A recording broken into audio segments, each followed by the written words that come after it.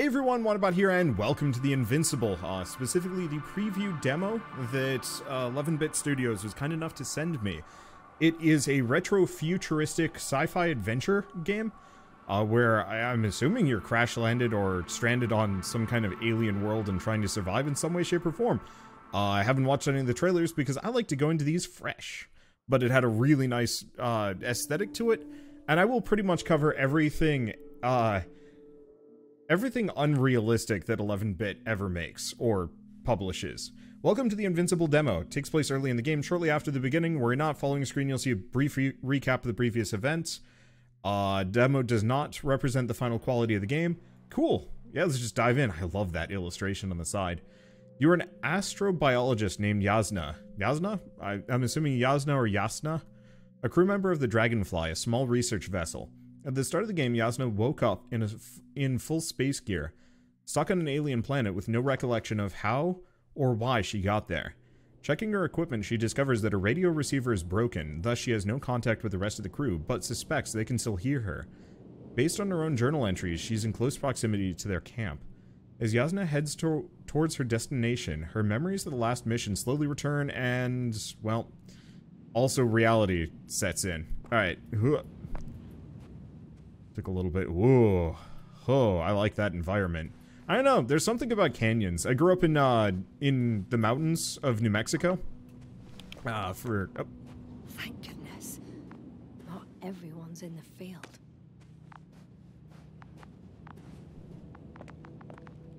Okay, so we have a GPS, kind of, to tell me where to go. This game looks pretty linear to me, so I'm not sure how useful it is. Do you copy? I'm entering the campgrounds. Yasna. Is anybody out there? Wanderbots. I really like this aesthetic. Oh. Stop. Wanderbot. Stop. What the?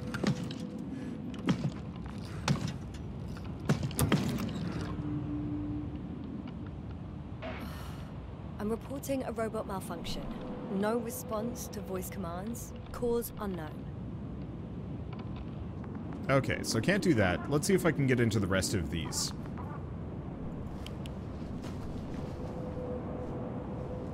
Looks like I can. Oh, this aesthetic. It's very intentional. I guess would be the word I would use. Oh, we have a fish. Crowther was correct. Life on Regis hasn't left the water. Koval also. He said something about it.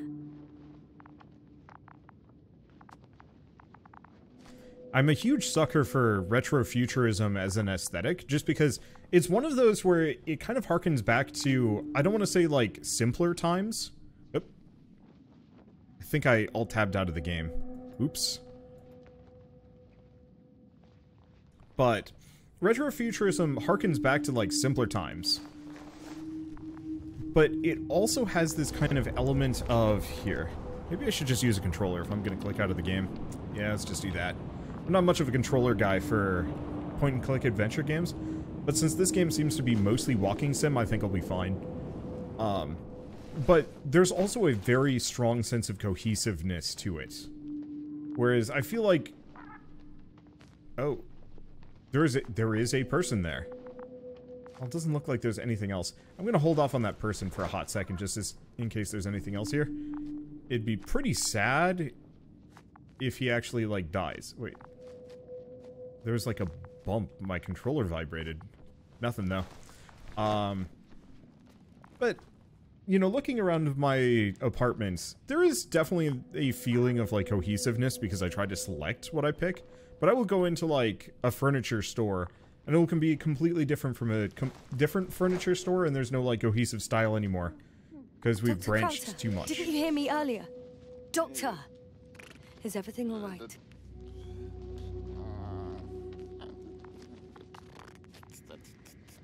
Doctor, please wake up. I report that I've located Dr. Crowther. He's in bad shape. I'm gonna examine him now. Hello? Anyone there? I repeat, Crowther is in a serious condition.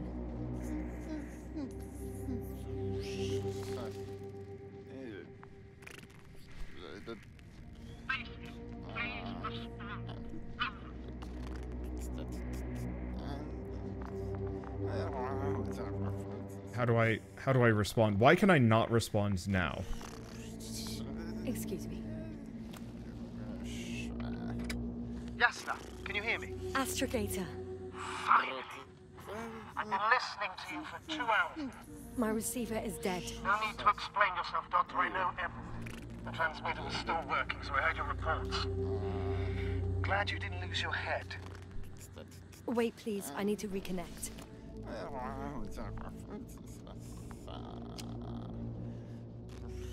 Testing. 1, 2, 3. Copy you, Doctor. Loud and clear, but to the point. As I understand it, there's only Dr. Krauter in the camp, and he's not well. What happened to him? I was just about to examine him. Dr. Krauter, please don't be startled. I need to take your hand.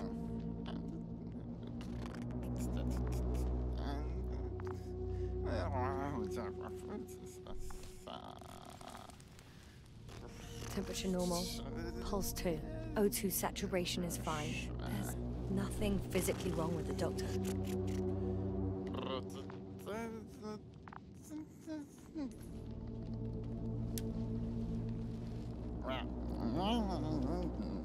His pupils respond properly. Look at my finger. No delay in reactions. Yet no response to verbal communication. None.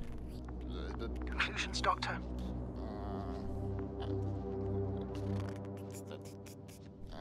Do you have any idea what's wrong with him? Akinesia, mutism, impoverishment of mimic movements, and reaction to stimuli. These are all symptoms of stupor, but it's difficult to pinpoint the cause of this disorder. We need to quickly perform a complete set of tests, primarily a CT scan of his brain. Otherwise, I won't be able to say anything more. I'll prepare the infirmary. But first things first, the lander. We need to get you all on board. Everyone, not just Dr. Krauter. Okay, what should I do? Please look for the mission log. It should include crucial data about the crew's activities. We have 3 more people to find, and you still need to designate a place for the landing. Okay, find the mission log. Oh, it doesn't look like that's anything. It's kind of the exit, but maybe I'm not supposed to go out that way. I don't see anything of value in there. Whereas this now actually has some things in it. We've got a lamp. If I can interact with it? Lamp, metal detector, and book. Mission log? It's not a mission log, but it will do. Dr. Krauter kept records. Meticulous as always. What's in there? Okay, initial analyses of the samples revealed nickel, iron, manganese, beryllium, and titanium in composition. I give it a lot to understand what it actually is. Quick theory, a giant nickel-iron meteor splashed into the atmosphere of Regis III, melting into its surface millions of years ago. No, wait, scratch that. The shape of structures contradicts it. I don't know, something in Latin. The most important thing is probably the landing coordinates. AZ 2316. Noting 316. Excellent. I'm uploading the data. Starting calibration.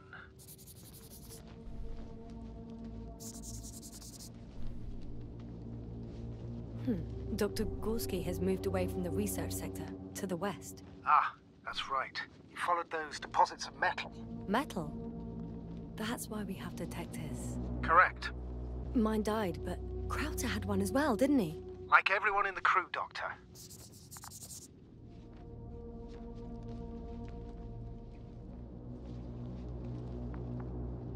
Jell doesn't think it's Latin. Are you looking for the detector? Yeah, just a It's sec. Latin, it's just nonsense. Oh, she's never seen the words before, got it. Jell kind of mostly knows Latin, maybe. She took a year of Latin. It's more than I did with my 6 years of Spanish. Got it. Please make sure it works. Okay. Checked. I'm leaving the tent.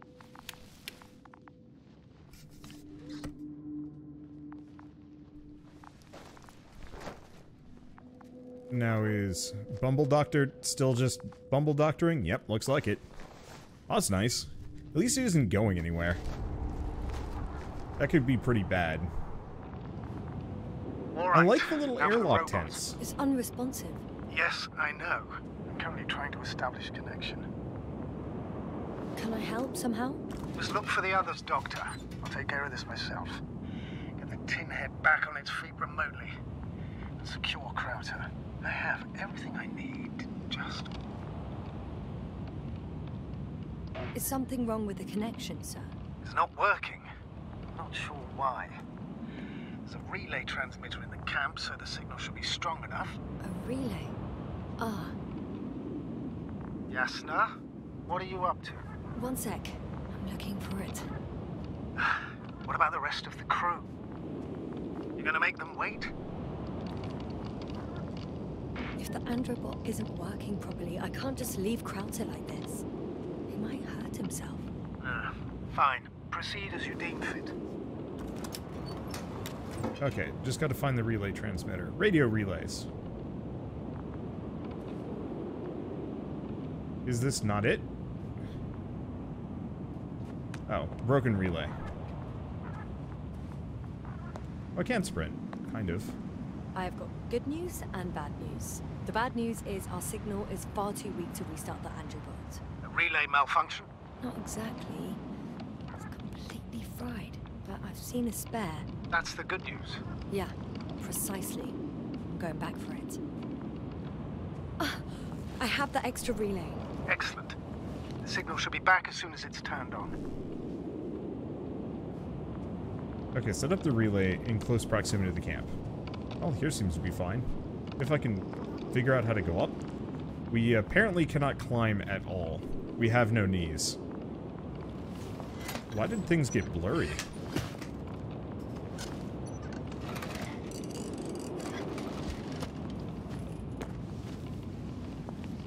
Very good. I'm connected.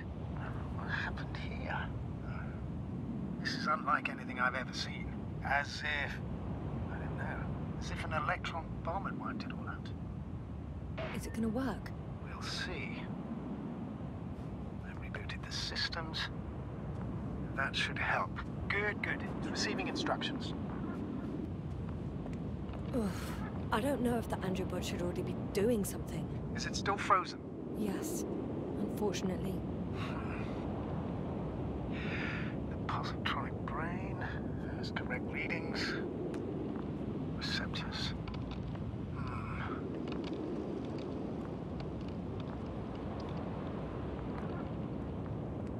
Dude's got a very scrawny neck.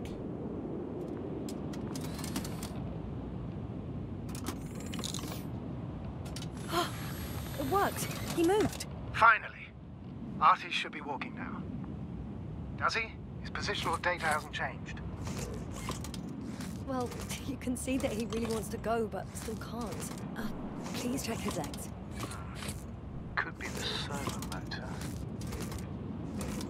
Ah, that's it. Got you, you tin bastard. Thank you, Doctor. I won't hold you any longer. Go get the rest while I finish here. That's an order. Yes, sir.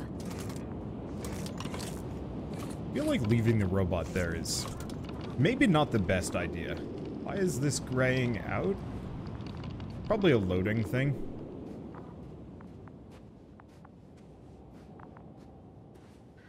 Okay, I guess we can climb stuff. Just not often. Yeah, Finally, it works. Krauter, 5 meters. Careful. Okay, so we actually do have a map that I can pull up whenever. Cool. I'm gonna head for this guy first, and we'll see what we can find.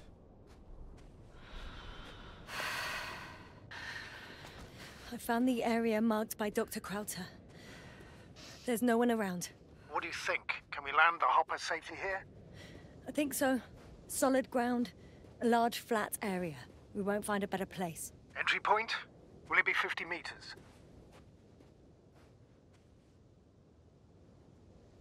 Huh? Air accessibility is paramount. Yes, it's relatively clean. Huh. It looks like the rocks at the landing area. The ones drawn by Krauter. The doctor marked a waypoint. I don't recall... It's just a sketch. No markings. Well, if so, we should do it. What would you call them? They look like bones to me. These rocks are white as bones. Bones, then. Writing that down. Me too. One more thing, Astrogator. The bones are, well, literally almost white.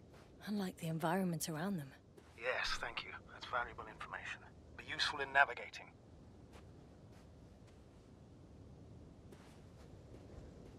Is there anything else to be said or interacted with, or are we good? It's not quite clear how much information he wanted. I'm going to assume that's it. I don't see anything else to interact with.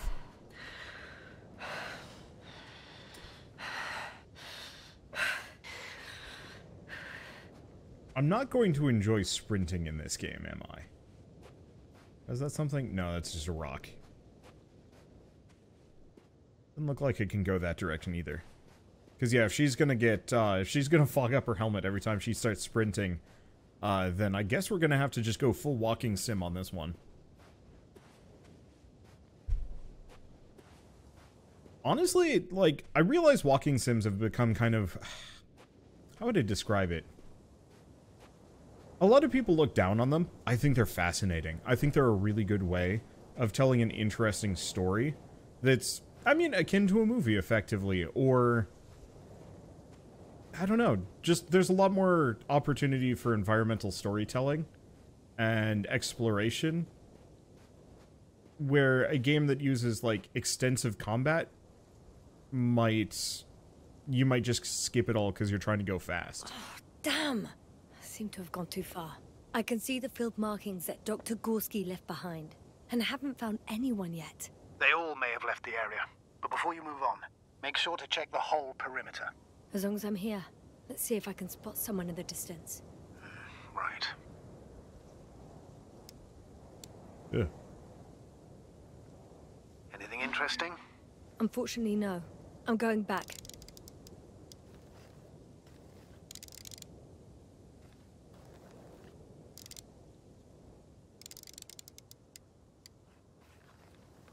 Okay, so we do zoom. Oh, that's interesting. So it focuses on whatever you're looking at. Now, can I go down? No, it doesn't look like it. At least not this direction. I'm gonna go the other way around real quick. But I think both ways require some amount of climbing.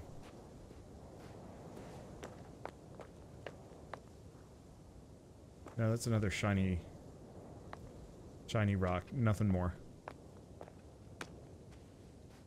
I'll just keep wandering. It doesn't look like we have any kind of limited oxygen levels, so I can kind of freely do whatever. Okay, maybe not that direction, though.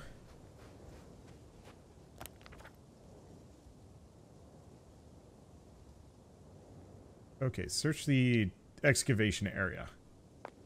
Because, yeah, we still don't know what happened to Gorski. I do appreciate that the map is filled in further as we explore. I was worried that we'd have to find more people's sketches rather than drawing it ourselves. Boy, I don't want to say I do not miss the days where you had to map things out yourself. I like that in D&D, which I think can be kind of fun. But... I saw something explode over here, or something. I like it in D&D where the DM can kind of help you. I don't like it in video games where they can't. I think mostly it just boils down to making my own map is really fun in, like, maybe a handful of games, and most other games is just a chore that feels like it was tacked on to make things... Entering the research area. Clear for now. Tracker? Silent. By the way, what did they find here?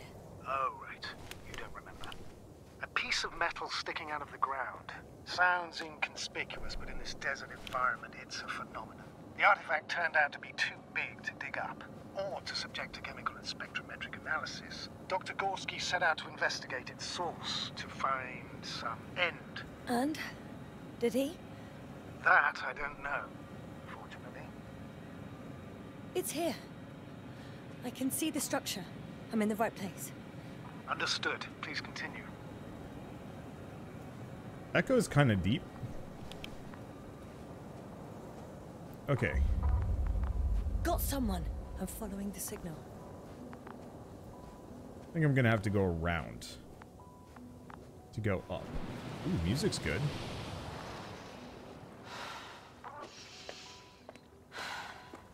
Huh. There's something on the ground. A journal. It's a journal.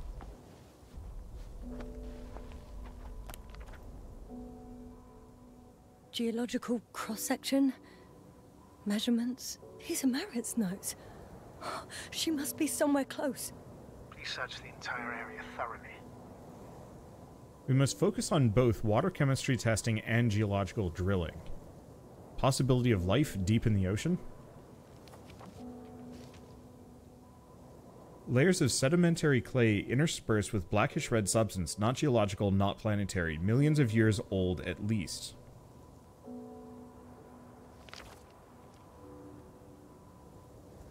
Cosmos Solidary Alliance. Let's see. Dear Dr. Merritt, this is in response to the latest interplanetary conference. We'd like to offer you a position in the future expedition. Obelisk 03 as an astrogator. Your skills and overall performance in previous missions prove to us your readiness to take the next step in the space journey. We'd be delighted to receive your response as soon as you're back from your current mission. Sincerely, General Perzard? Okay, can I close it?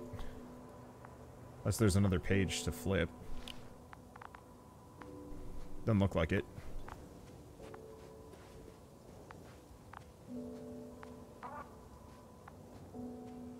I don't know what that brop noise is.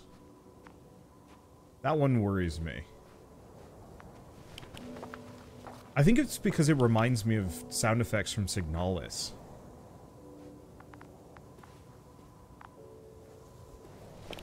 Oh, there we go. Well, that's worrying. The signal's coming from a castle backpack. That's concerning. I'm close, but I can't see her.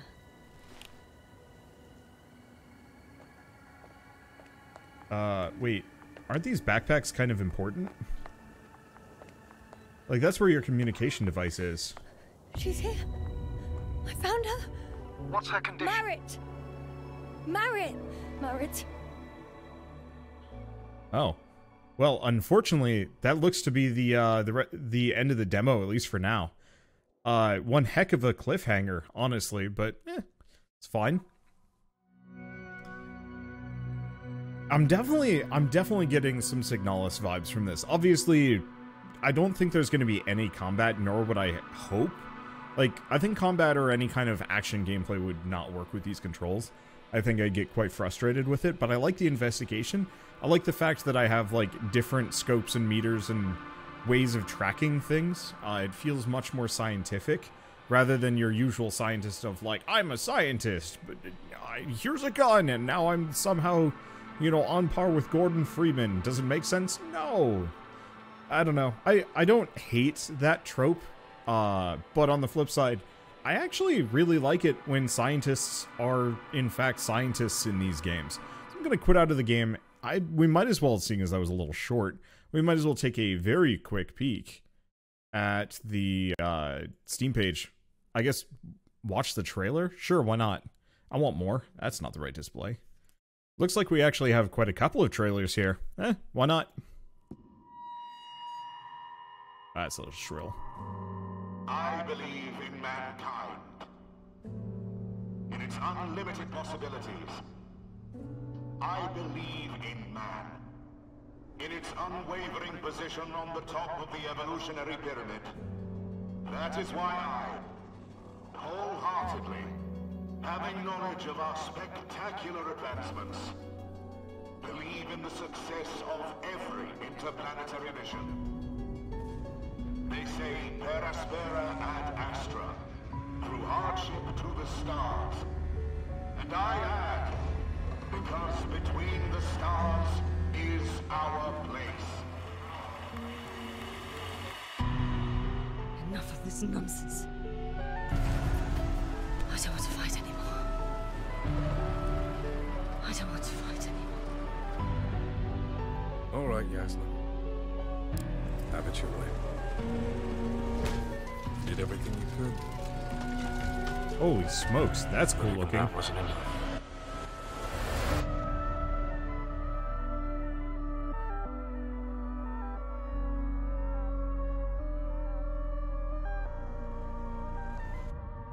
There's something about those tones, the like kind of off tones. I don't know how to describe them, but I'm gonna keep going back to that Signalis comparison. I mean, just every single aspect of this has that kind of like weird pseudo retrofuturistic alternate sci-fi that is deeply wrong, and I super dig that. Life on Regis III. The probability of encounter. Oh, this is The vast pleasantly recorded archaic. activity on the planet is 0, 0, and 2. In purely practical terms, this means less than nothing. The composition of the air here is 4% methane and 16% oxygen. The presence of methane creates the possibility that some form of life could exist here. Yet despite these favorable conditions, it can be argued that the land surface of the planet is devoid of life, both in terms of herbivores and predators. In other words, Regis III is safe. Regis III is safe. Regis 3 is safe over and over again. Whew.